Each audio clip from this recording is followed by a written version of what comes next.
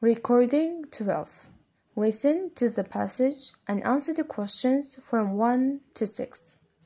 Every year, many people get sick from a virus we call influenza or the flu. The influenza virus can be very dangerous.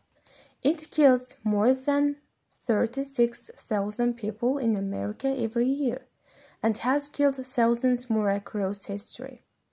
The flu virus is so dangerous because it is hard to cure, and it is hard to cure because it's always changing. Since just 2004, more than 5,000 different flu viruses have been identified. The types that hurt humans are called types A, B, and C. But it is type A that can spread from one person to another the fastest. Type A flu can also spread from different types of animals to humans. For example, avian flu starts in birds, and swine flu starts in pigs, but both can spread quickly to humans. Between 1918 and 1919, a deadly type A flu virus called the Spanish flu spread all over the world.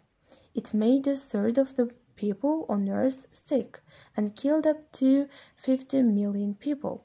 Scientists think this flu virus came from birds, and in 2009 a type of swine flu caused 375,000 people to be sick.